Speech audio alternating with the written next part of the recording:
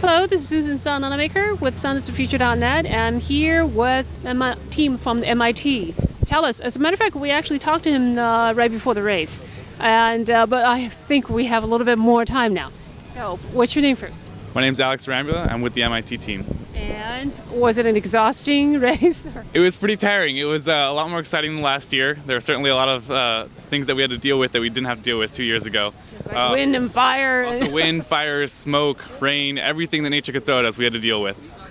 Well, I think it's really putting it through the test, isn't it? Yeah, absolutely. And compared to 2 years ago, we've come through a long way since then.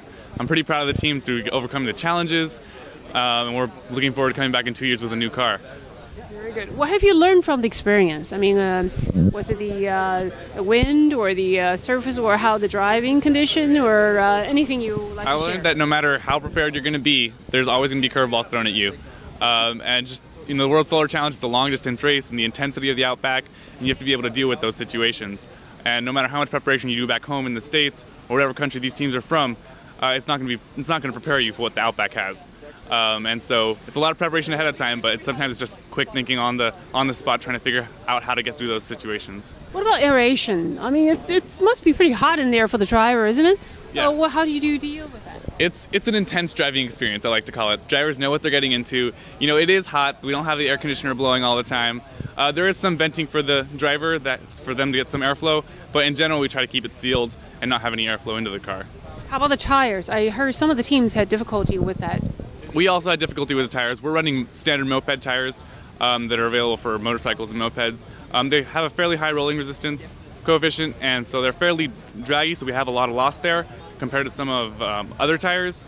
But they work really well. They're really tough. But I think next year we'll probably use some different tires. And you've got what solar? Okay, we asked this to you before, which is your solar cells are actually silicon, right? Instead of gallium arsenide, which is, I think most teams are using that, right? Yeah, and this year the rules sort of lent itself to silicon cells. A lot of teams have been designing 6 square meter cars for a long time, so it's really normal for them to go to a silicon car. I like the rule change this year. It, evened out the field compared to last year where the gallium cars were all at the top of the podium. So I hope they keep that rule for next year, and we'll probably be rocking silicon next year as well. Fantastic. Well, thank you very much. I really appreciate it. How are you going to relax tonight? I'm going to probably go out with some teams and have fun in Adelaide. Fantastic. Okay, thank you very much. Here's Susan Sun Nanomaker signing off at scienceofthefuture.net with a team from the MIT, USA, of course.